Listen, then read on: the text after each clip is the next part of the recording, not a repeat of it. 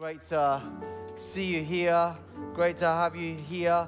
I would like to extend a very warm welcome from me to any of you who are new or newish among us. If you are, you heard us mention the newcomers evening that we've got tomorrow night. Would love to see you there so you can come meet some of us as team, get us to be able to meet you and get to know you a little bit, which is so much easier in those environments than it can sometimes be on a Sunday.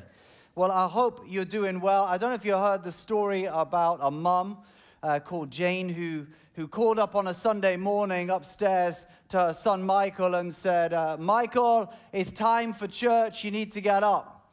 And the voice came from upstairs back down going, I'm not coming. And so she said, Michael, it's time to go to church, you need to get up. He said, I don't want to go. She said, well, you've got to go. And this went on for a little while, and in the end, like she said, I'm going to give you 10 minutes, and you need to be up and dressed and down here. He said, I'm not going. She said, you've got to go. He said, give me 2 good reasons why I should go to church. He said, number 1, you're 42 years of age, and number 2, you're the pastor. As they say, the old ones are the oldest. I want to thank God that I love coming to church. And I thank God what he's doing here. I thank God as the pastor here, and along with Esther, who's preaching up at Cove North. I'm always excited to be in the house of God with you. And thank God for your faith and your willingness to enter in and come after God, to pursue him. And it is such a joy.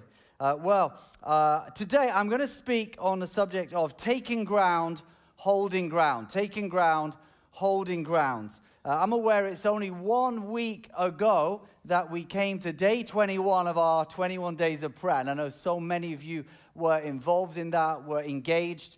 For me, I think we've been doing this for 6 years. This was, I think, the best we have done. The level of corporate engagement, the prayer strength in our evening prayer meetings, the number of young people that were on board, the cohesion in John's gospel. It's like, oh, wow, something happened. And I've had a number of conversations which have sounded a little bit like, number 1, I'm sad that this has come to an end.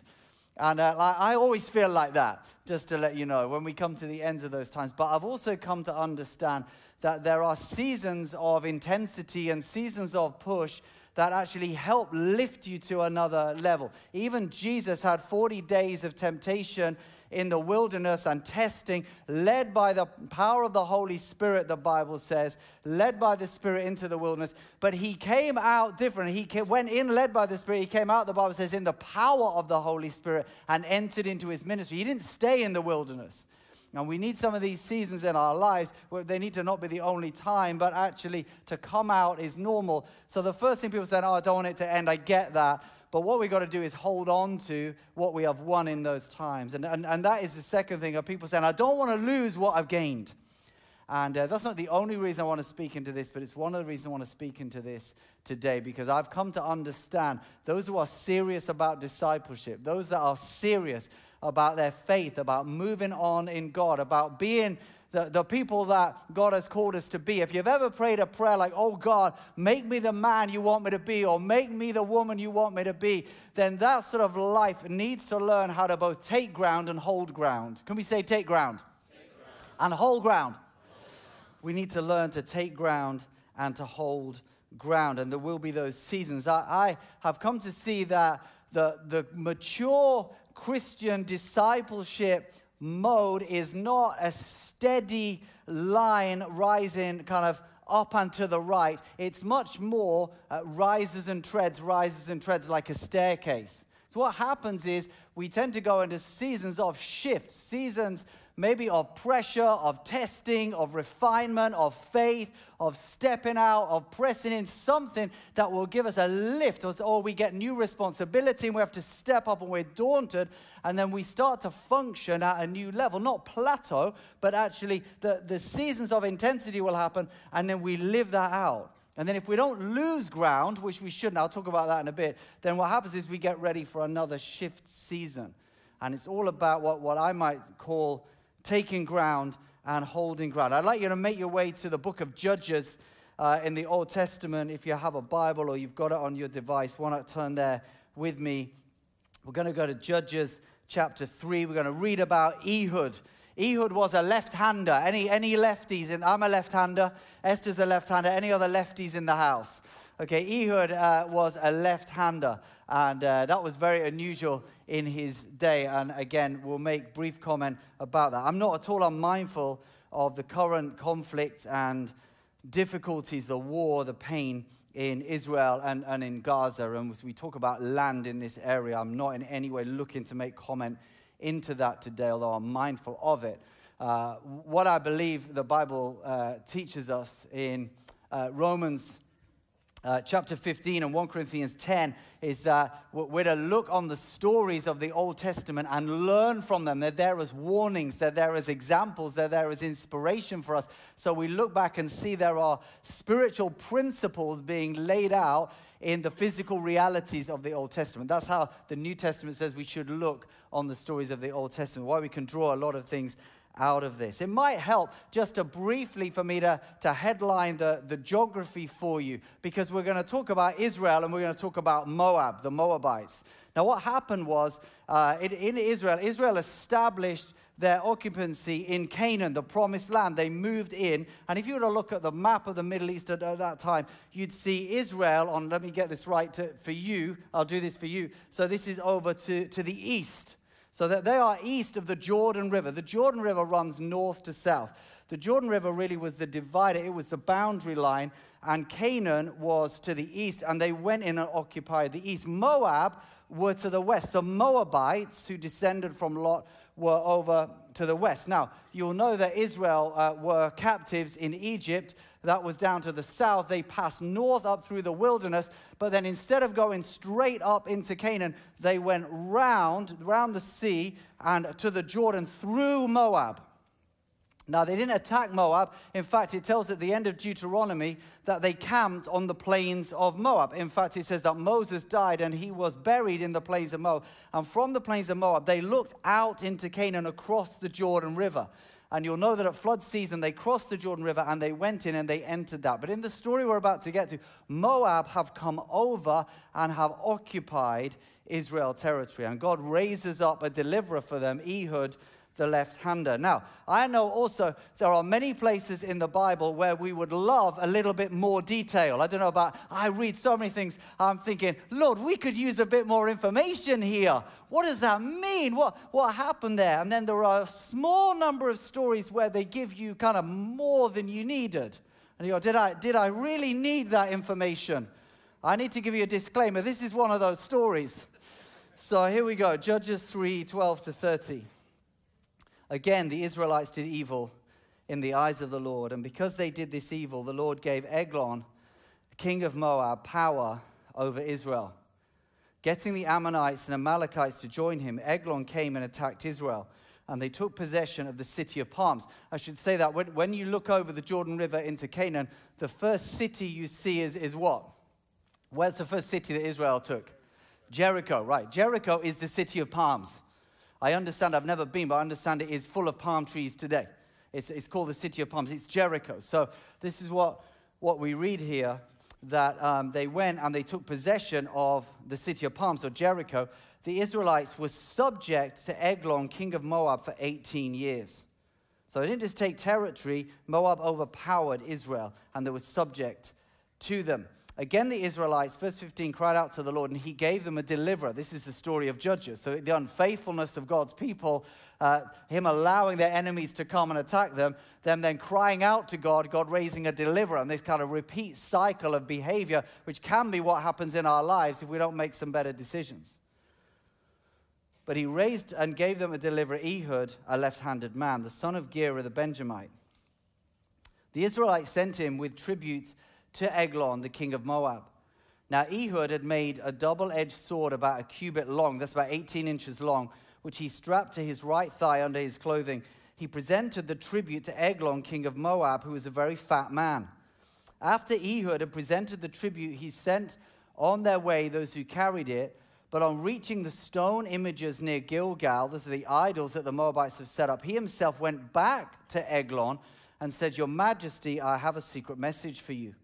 The king said to his attendants, Leave us, and they all left. Ehud then approached him while he was sitting alone in the upper room of his palace and said, I have a message from God for you. As the king rose from his seat, Ehud reached with his left hand, drew the sword from his right thigh and plunged it into the king's belly. Even the handle sank in after the blade, and his bowels discharged. I did tell you. Ehud did not pull the sword out, but the fat closed in over it. Yeah. Then Ehud went out to the porch, shut the doors of the upper room behind him, and locked them. After he'd gone, the servants came and found the doors of the upper room locked. They said he must be relieving himself in the inner room of the palace. They waited to the point of embarrassment, but when he did not open the doors of the room, they took a key and unlocked them, and they saw their lord fallen on the floor dead. While they waited, Ehud got away. He passed the stone images and escaped to Seirah. When he arrived there, he blew a trumpet in the hill country of Ephraim, and the Israelites went down with him from the hills, with him leading them. Follow me, he ordered, for the Lord has given Moab, your enemy, into your hands. So they followed him down and took possession of the fords of the Jordan that led to Moab. They allowed no one to cross over. At that time, they struck down about 10,000 Moabites, all vigorous and strong. Not one escaped. That day, Moab was made subject to Israel, and the land had peace for 80 years. Today we're speaking about taking ground, holding ground. Don't focus on the fat. Focus on what God wants to do in your life. Don't go away from here. Go, oh yeah, remember, that was about the fat closing over the sword. No. Like there's something much more important for you today, which is how do you as a follower of Christ take ground and hold ground? This is what the Spirit of God wants to come and help us with. But I think this is a great story because not only do they take ground, but they secure the boundaries. This is really important. What they do at the end of the story, we'll come to it, is they secure the land for 80 years. There's peace in the land because they don't just attend to taking ground, they attend to the boundaries. They attend to taking hold, but also holding ground. When I'm talking about holding ground today, I mean those times where we make spiritual progress forward. It can look like a multitude of different things for us. When we grow in prayer, when we grow in the Word, when we deal with some of our inner thoughts or battles, our insecurities, Luke bringing a word earlier, some of the things that can limit us, they can stop us. And when we break through, they can be seasons of taking ground. When we push on in our walk with God, maybe for some of us, when we share our faith in the workplace or things we've been timid to do, when we step out and pray for someone who's sick, and maybe we've never done it before, maybe we've been too timid, but we get beyond that and we push through, we take ground. For me, when I fasted for the first time for 2 days and I had no food, I thought I was going to die, but actually I was okay and I made it and I took ground. And then a little bit later, I did 5 days, and then did 7 days, then did 21 days. And each time it's like I've taken some more ground of what I can do, preparing some time of seeking God and growing in my walk with God. You know, I didn't grow up in church. So some of you, you're like, I do identify. I can remember being in church prayer meetings for the first time and not having the confidence to pray out. And rehearsing my prayer of what I was going to pray when there was a gap. And someone always getting in ahead of me. And then by the time I was ready to bring my rehearsed prayer, the prayer meeting had moved on. We were praying about something different. And I can remember because I wanted to break free from that timidity and be able to raise my voice in prayer. Now, it might be a really tiny thing, but for me, when I first prayed out in a prayer meeting, I don't know if it was any good. But actually something happened because I broke out of my own limitation, my own timidity, my own restriction, my own self-consciousness. And sometimes it's these little things. We can take ground when we step out, when we step up, when we move into new territory, when we get stretched, when we do something we haven't done. We can take ground in our hearts when we allow the Holy Spirit to come in and convict us and challenge us. There might be areas of unforgiveness or resentment or bitterness or pain or all sorts of stuff. And when we bring it to the Lord, we allow the Holy Spirit in to heal us and to deal with it. They can be ground-taking seasons. Things that actually were on us, we didn't even realize were on us, and the Lord helps us and they get lifted off us. And they can be ground-taking seasons. All of these things could be ground-taking. For us as a church corporate, it's not just about individuals. There are seasons where we have taken ground.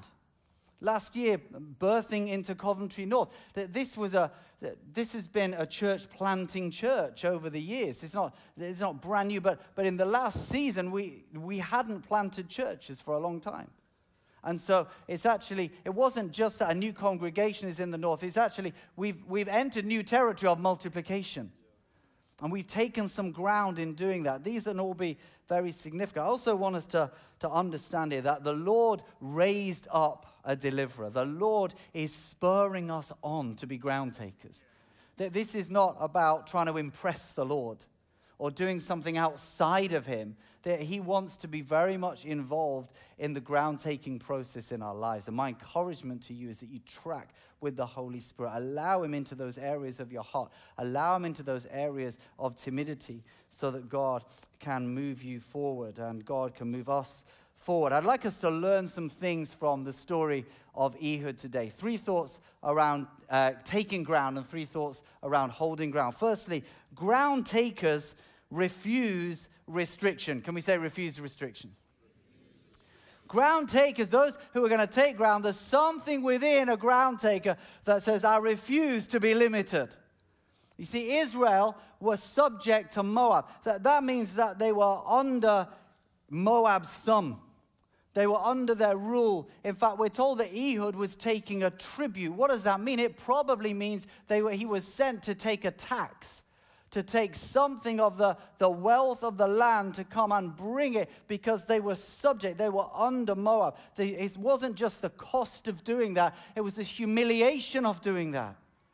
And there was a restriction in the land. There was a restriction on Israel. But something rose up within Ehud because I am not going to do that. You know, the commentators would say for him to be a left-hander, and this is no slight on left-handers, I am one. But in those days, you got trained to fight with the sword in your right hand and the shield in your left. They wanted the army to be able to line up and be sword, shield, sword, shield, sword, shield. Not a lot, like sword, shield, shield. Oh, we got a left-hander out of whack. So basically, you got taught to wield a sword in your right hand, which probably means, the commentators would say, that if he was a left-hander, he was probably deformed in his right hand. You wouldn't be a left-hander probably if there wasn't an inability to use that. He could have thought, you know, who am I? Who am I possibly to be able to do this? Maybe it worked to his advantage. Maybe he was allowed into Eglon's presence by himself because he was deemed to be a non-threat. But something within him rose up. Something within him said, I refuse for us to be restricted. I refuse for us to be hemmed in. This is our land. The Bible says that when he saw the stone idols at Gilgal, if you know the scriptures, you'll know Gilgal is a place of consecration. It's a place of covenants. He would have known that. Gilgal was when God brought Israel in and renewed covenant with them and said, see, today I have rolled away the reproach of Egypt from you. It is a holy moment. And he goes there and he says he saw the stone idol. He saw the Moabite idols that had been set up there. And it's as if something, why are we told that? I think maybe something within him couldn't bear that. It's like, I want to do something with this. Now, the reason that I say that is because if we're going to be ground takers, we need something within us that's not going to be passive. Something that says, I don't want to stay in a place of limitation. I don't want to stay with this thing in my heart that actually I want to be free from. I recognize there are some things that I need to break out of. I thank God that I'm not what I used to be, but I know I'm not what I'm going to be. Lord, would you help me to move forward? I don't want to stay here. A holy discontentment that says, thank you for bringing me this far, but Lord, I'm praying you'll help me to get further. There has to be something of a militancy, of a passion, of a desire to move on. Does anyone want to move on in God, or is it just me? So something within us that says, God, would you help me? I don't want to just stay here where I am. Whenever we feel intimidated, whenever we feel inferior, insecure, a passive spirit will never take ground. Secondly, ground takers, they refuse restrictions. Secondly, they live intentionally. There has to be something within us that rises up, but then that has to translate into a form of action. It's great that Ehud has this sense of indignation, but then the Bible says he fashioned for himself an 18-inch lethal double-edged. So what is he doing? In private, he's preparing. He's hatching a plan. He is deciding that he has got access to Eglon. Maybe he alone has got the ability. Maybe for 18 years, he's been on the tribute team, taking over the tribute, and he started to think, I could do something here. The Bible says that when he fled there, he went down to Seirah, and there he blew a trumpet. Do you think he just found a random trumpet on the ground? Or do you think it's possible that he'd already thought, this is what I'm going to do? I'm going to kill him, and then I'm going to Seirah, and then I'm going to make sure that my mates, the AJ, is going to be there with a trumpet. AJ, there's a plan. Don't tell anyone. I'm going to kill Eglon. Bring a trumpet. It says they went straight down to the fords of the Jordan. Those are the places in the shallow season. As we know, Israel crossed over in flood season, but the fords of the Jordan are the places on the Jordan where the water comes lower and you can cross over in the dry season. The fords of the Jordan were the places where Moab had come across into Israelite territory. And they went straight there, blew the trumpet. They went straight there to block off the exit routes. I'm telling you all this is, there's a plan. I don't think this just happens by accident. And for us, actually, if we're going to be ground takers, we have to make a plan. We have to be proactive. Don't think you're going to become the woman that God wants you to be by accident. I'm sorry to tell you, it won't happen. When I was 20, I thought I would become a man of God purely by the passing of time. And then when I got to 28, I realized that wasn't going to happen. I was going to be the same as I was when I was 20, when I was 50, if I didn't do something about it. And all the people over 40 said amen. Because this is a reality, but we have to be intentional. Something that says, I don't want to stay here, so Lord, I'm going to do something. Would you help me? And maybe that looks like getting some help. Maybe it looks like changing a confession. Maybe it looks like setting aside time to pray. For me, you know, because I've shared a lot, times of personal prayer and fasting have been massive breakthrough seasons. They've helped me in the rises of my life. But I've had to plan.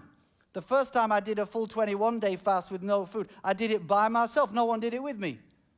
But I did it because I'm like, Lord, I don't even know what to do. I want to push further into you than where I've come. I don't know what else to do, so I'm going to try this. And something happened. It was a shift as I was serious about seeking God. Something intentional. Ehud was intentional. Thirdly, ground takers act courageously. It's one thing to fashion a dagger. It's another thing to plunge it into your enemy. I could see myself fashioning a dagger. I'm not sure about the next bit. But Ehud was courageous. Ehud went into that place. He told Eglon that he had a word for him. He did have a word for him. Moab's rule was ended. It was a word with actions. But he acted with great courage. He acted with incredible courage. He locked the doors. He slipped out. He blew a trumpet. He rallied Israel. They defeated 10,000 men. We have to refuse restriction. We have to live intentionally, but we also have to act courageously. We have to step out. And it can be some of those really little things. I can remember in my early walk of being a Christian, I came into a church environment a little bit like this, but I was very self-conscious as a 17-year-old. I'd never raised my hands in worship, and I'll be honest with you, I felt awkward about the idea. I remember standing next to my friend who I was doing A-levels with, and he was there with his hands, and I don't know if it was a religious spirit in me, but I felt awkward about it. But as I started to get to know God, I wanted to express myself in worship, and it's like, whew. Now, something at some point, I was like, God, I wanted to express my worship, and I raised my hands for the first time. Now, that might seem like the tiniest thing to you, but when you're battling with timidity and self-consciousness, the first time I danced in church. Some of you never danced in church. You're too scared. It would do you good. break out. It might bless the Lord, but something will come off you. Hello? The first time I raised a shout in church. Listen, I'm British. Well, like, you got to understand. I know some of you, like, don't have the same level of self-consciousness. Some of us, we've grown up British. We are reserved. We are embarrassed about doing anything that might draw attention to ourselves. And particularly when you're a teenager. But I needed to break out. Now, you might not think, that doesn't sound very courageous to raise a hand. Well, it was actually for me. It was breakthrough. It was saying, I'm not going to stay hemmed in by my own self-consciousness. I'm going to break out. I'm going to be a worshiper. And if I look an idiot, I don't care. That's taking ground right there on the inside. And these things, they can actually be part of our journey moving forward. Every bit as much as doing an extended fast or praying through the night or doing something that's going to grow you spiritually. We need courage. I remember the first time I was asked to preach at Trinity Christian Center, Singapore. And some of you have been around, you remember me coming back out. I put a picture of the auditorium up. It's an incredible auditorium. It's a £50 million auditorium. 3,200 people. They had 3 services. And I got invited to go and preach by Pastor Dom. And I made the mistake of going on their website and reading the list of guest speakers for the year. Apostle George Wood, overseer of 350,000 churches across the globe, etc., etc., etc. And Martin Storey from CLM. I remember how tiny I felt, how insignificant I felt. Oh, I felt I had nothing to say and nothing to give, that I couldn't preach anything they hadn't already heard. A wrestle on the inside, trying to wriggle out of doing it. Please, Lord, send somebody else.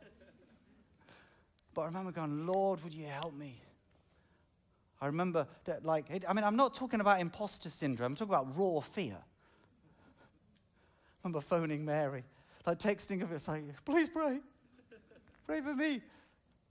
But then by the grace of God, overcoming fear, stepping up, bringing the word of the Lord. And I say this to honor the Lord. They selected 4 messages that year as their keynote messages for the year. And the one that I brought was one of them. And I say that to say sometimes you just got to break out of where you are and let God use you. On paper, I didn't have anything to say. But actually, I heard the voice of the Spirit, and He wanted to say something, even through somebody like me. He might even want to say something through someone like you. Am I speaking to anybody today? We've got to be willing to take ground. The second thing is we've got to be willing to hold ground. It's a tragedy when somebody takes ground. You sometimes see it, people that they're compromising sexually, or like sexual immorality, and then they come to the Lord or come back to the Lord or get serious in the walk, and they deal with it, and they set some boundaries, and they start walking in the liberty and the freedom of victory, and not the tyranny of walking in sin and trying to serve God. And they take great strides forward, and then they go back to where they were, and you see that the ground that they've taken, they've now lost again. It's a tragedy. But I want us to understand that although it's possible to lose ground, it's not inevitable. I believe in the Christian walk, what we should be doing is taking ground and holding ground. There's not an inevitability about losing ground. The Bible says in Ephesians chapter 6, be strong in the Lord and the power of His might, and stand firm. Can we all say stand firm? Yeah, the battle is not against flesh and blood.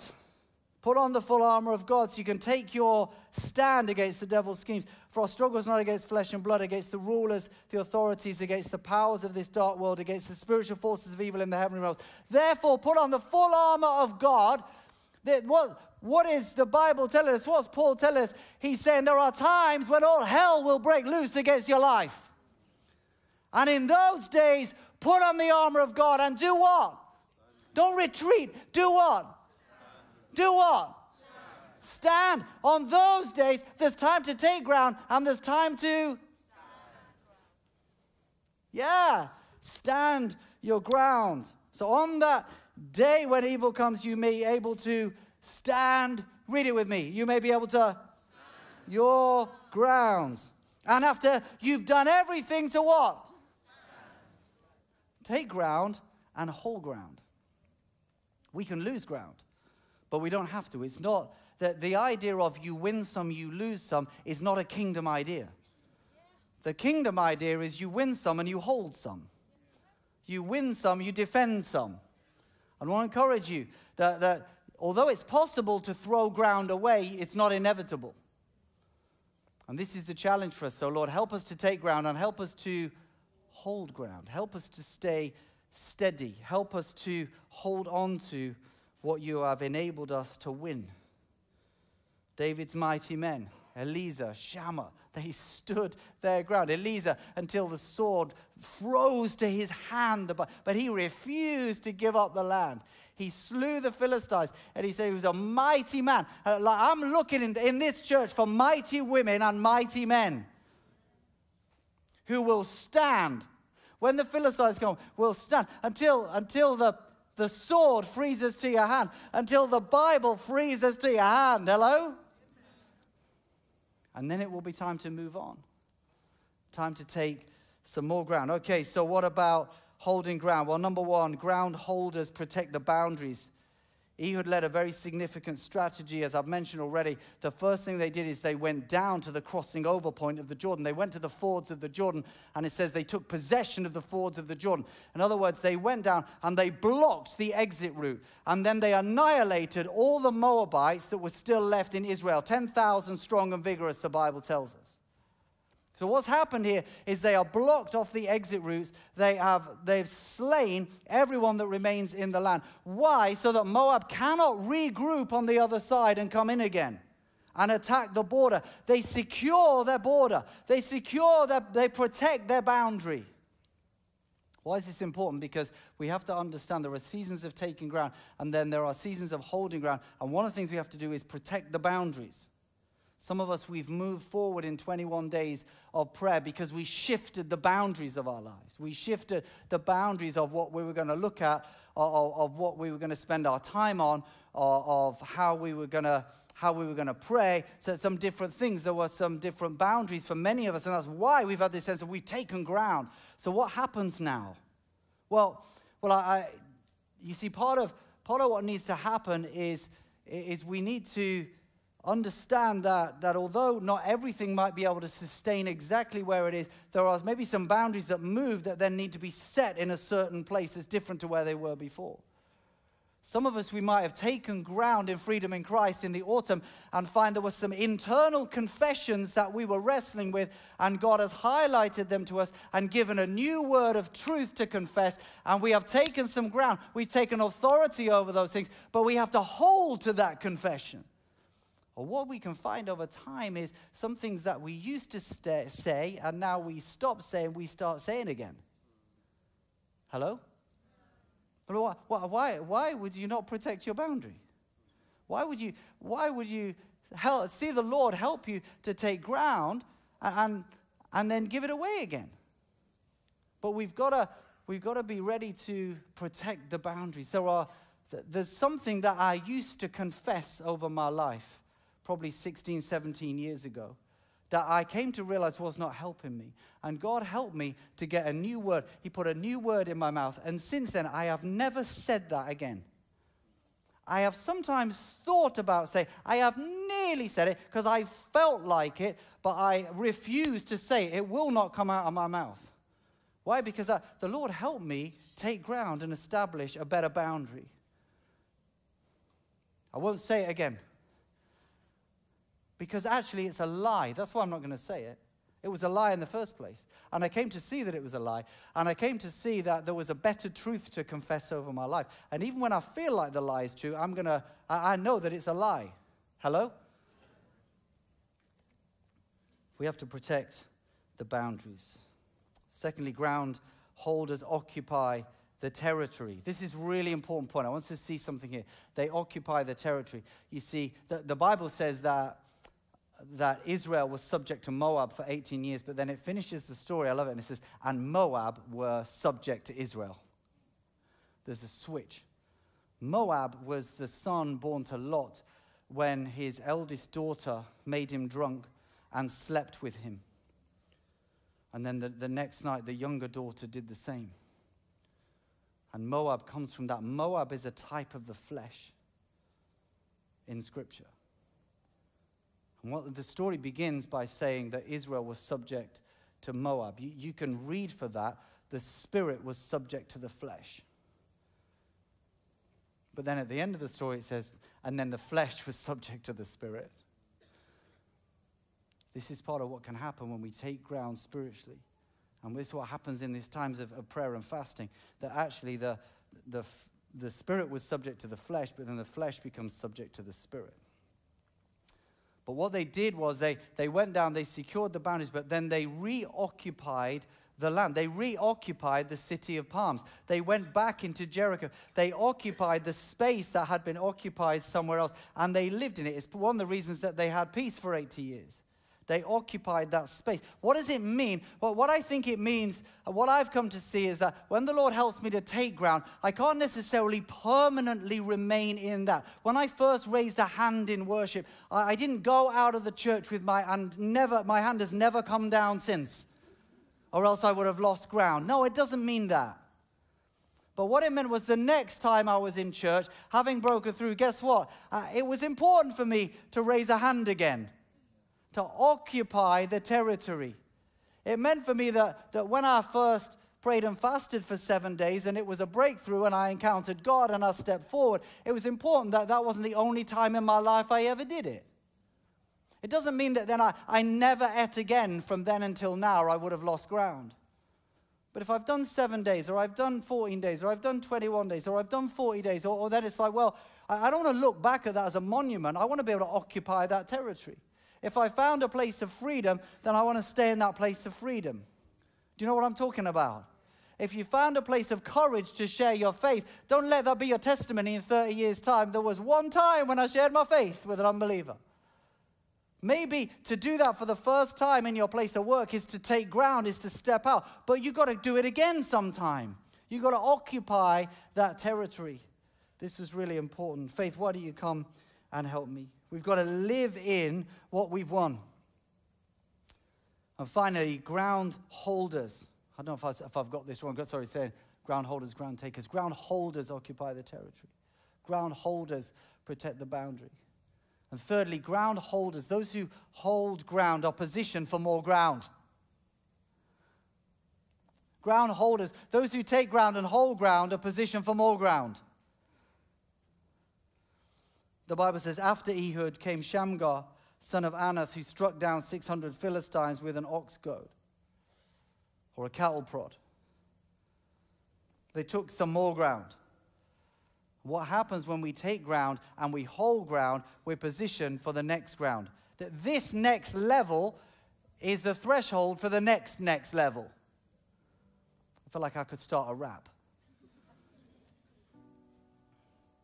This next level's for the next level. We've got to hold ground, because actually it's the springboard for taking more ground.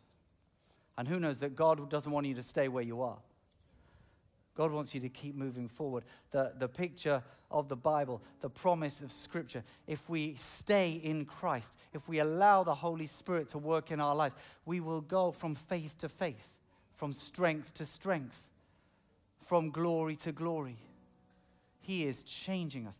And we can move from where we were to somewhere new. And guess what? We might have a season where we occupy, but actually He wants to take us on beyond that. And then beyond that. And then beyond that. And then beyond that.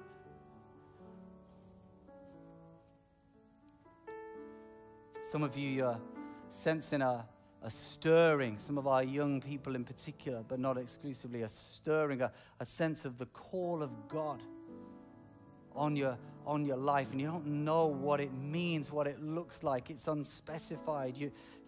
You're not sure even what it's going to materialize as, and you're certainly not sure how you're going to get there, but something is stirring of the Holy Spirit in you. And you're not sure how it's going to come to pass. I tell you how it will come to pass. By taking today's ground and holding today's ground, and taking tomorrow's ground and holding tomorrow's ground. And just keep walking in step with the Holy Spirit, and you will enter into everything God has for you. Just keep in step with the Holy Spirit.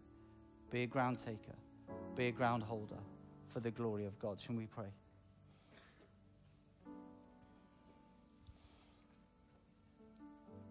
I'd love to invite us, church, to briefly respond.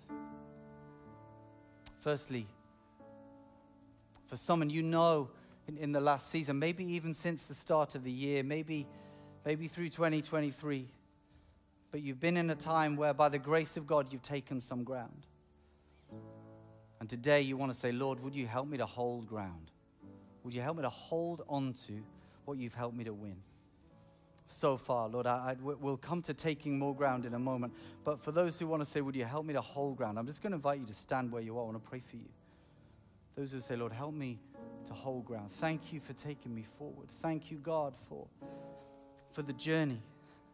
Lord, I know I'm not the man or the woman that you call me to be, but I thank you, Lord, that you've helped me to take some steps forward. Would you help me, Lord, to hold ground? If that's you, just begin to speak to the Lord where you are. Just quietly. Just talk to him. Bring it to him. Ask him to help you. Help you to not give away what you've won, but to stand in it, to occupy it, to own it. Father, I pray for my brothers and my sisters. We thank you, Lord, for seasons of taking ground. We thank you, God, that you lead us forward. We thank you, Lord, that Lord, we might make mistakes, but thank you, Lord, that we're not where we used to be. And we thank you for that sense, Lord, that you've taken us from where we were into a new space. And Lord, we can be very much aware of our frailties and our imperfections, but we thank you, Lord, that you've helped us to move forward in some regards. And I pray for my brothers and my sisters, and I pray, Lord, you would help every one of them to hold ground, to stay where you've brought them to, for the victories on the inside, for the confessions that have changed, for the depth of spirituality, for the strength of prayer, for the discipline. We thank you, Lord, for every victory that has been won. We thank you for every inch of ground that has been taken. And I pray for everyone that you would help them in the name of Jesus to protect the boundaries. I pray, Lord, you would help every one of them to occupy the territory, that every place that has been won, they would live in it, they would walk in it, they would confess it, they would hold, that when the day of evil comes, they would stand, they would remain, they would stay in the ground you have taken them into. You and help them to hold ground, I pray, in the name of Jesus.